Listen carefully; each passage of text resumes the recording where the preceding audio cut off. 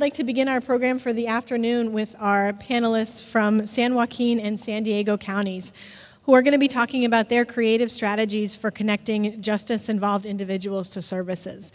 And this is going to continue the theme from this morning of how can we think about the way we're doing business a little bit differently in order to achieve the ultimate outcome that we're hoping to achieve for the clients that we work with and the community members, the clients that we're working with, defendants and offenders.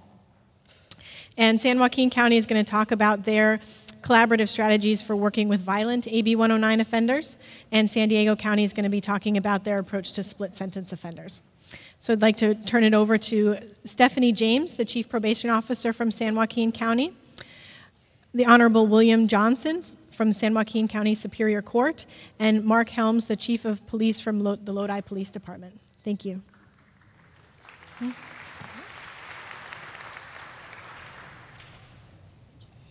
Hi, good morning everyone. We're here from San Joaquin County and we're here to talk about some of our early successes with AB 109 and the implementation.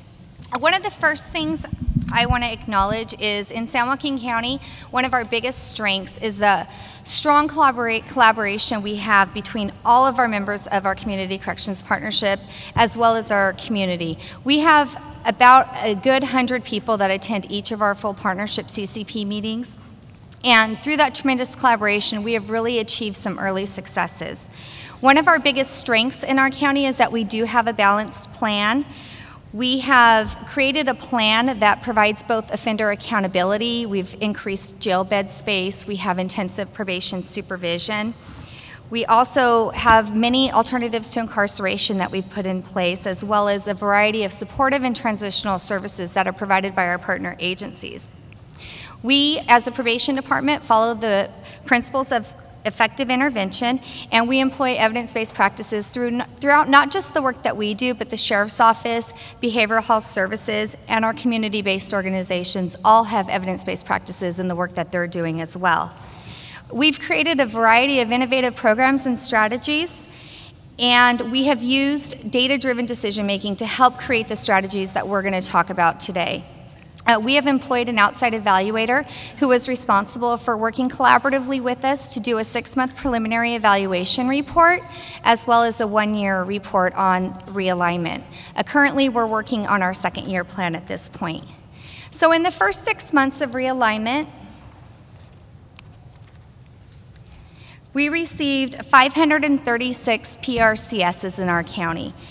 And what we found is that 56.7% of them were at high risk for committing a violent offense. In San Joaquin County, this was especially alarming. As you may know, Stockton is our city seat, and in 2011, we had a record number of homicides of 58 homicides.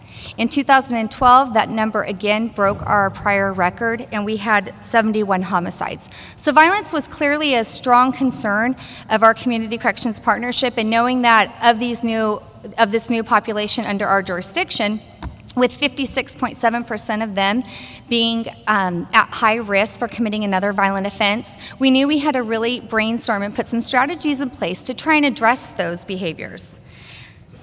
The other key finding that we found in that first 6-month preliminary report is that we had a huge issue with the number of bench warrants in our county.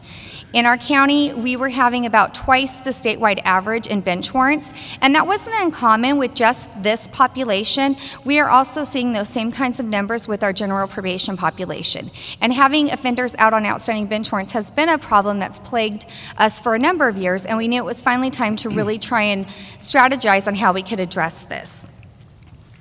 So to address these two issues, and this is what we're going to be focusing on today, is the offenders at risk for high violence, as well as the number of bench warrants, we created 4 new strategies. We put in place a violent crimes unit, and that's an intensive probation supervision unit that only deals with the offenders that are at high risk for violent offenses. We also created a high violent offender court, and you're going to hear a lot about that from Judge Johnson today. We also created a CCP task force, and Chief Helms to my left will be talking about that today. And then we also contracted with Friends Outside, which is a community-based organization, for a warrant reduction advocacy program. And that was to really help us in not just reducing the number of offenders on outstanding warrants with our realigned population, but with our general probation population as well. And with all of these strategies and throughout the development of our implementation plan and the revisions to our plan as we're moving forward through realignment, public safety has always been our #1 priority. So we believe, again, in reducing recidivism by focusing on behavior change, and these programs have helped us in that way. So I'll turn it over to Judge Johnson, who's going to talk more about the high violent offender court.